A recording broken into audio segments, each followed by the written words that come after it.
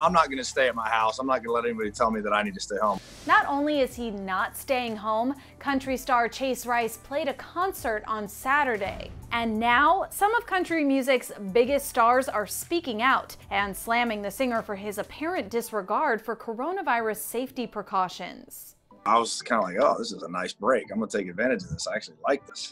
But now it's getting to the point where it's like, all right, we need to get back on the road. Here's what went down. On Saturday, Chase played a concert in Petros, Tennessee, and shared this video on his Instagram story. Kelsea Ballerini posted it to Twitter, writing, "Imagine being selfish enough to put thousands of people's health at risk." The 26-year-old singer tagged Chase, adding, "We all want and need to tour. We just care about our fans and their families enough to wait." But Chase wasn't the only singer who put on a live show over the weekend. Fellow country star Chris Jansen also played a concert on Saturday in Filer, Idaho, and he got heat too. The indie folk rock band The Mountain Goats chimed in, criticizing the artists, the venues, and those in attendance for assuring that conscientious musicians won't be able to work their jobs for a while, adding, "To be blunt, that sucks."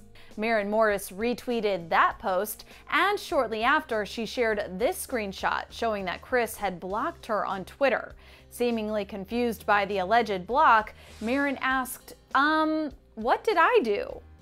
Country singer Cam tweeted that Chase and Chris as individuals are low-hanging fruit, along with a New York Times excerpt about contacting and calling out local government officials and people of power to initiate change. Chase's Tennessee concert venue, the historic Brushy Mountain State Penitentiary, addressed the controversy in a statement to ET, insisting, quote, "all local requirements were abided by for the recent concert, and numerous precautions were taken." As for Chris, he posted about his Saturday performances a few times, but later deleted them all. A rep for Chris has not yet replied to ET's request for comment, and a rep for Chase had no comment. I know a lot of people are being politically correct and doing the right thing and staying home, and I haven't done that.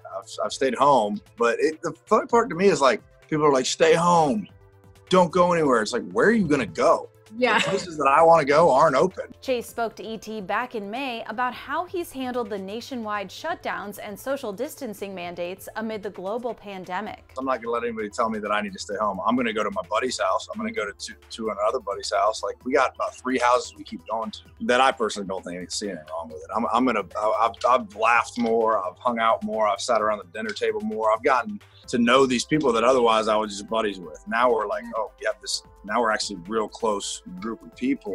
So if you consider that breaking the rules, yeah, I've broken with the best of them, but I've had a blast, and I don't think that we put anybody in danger.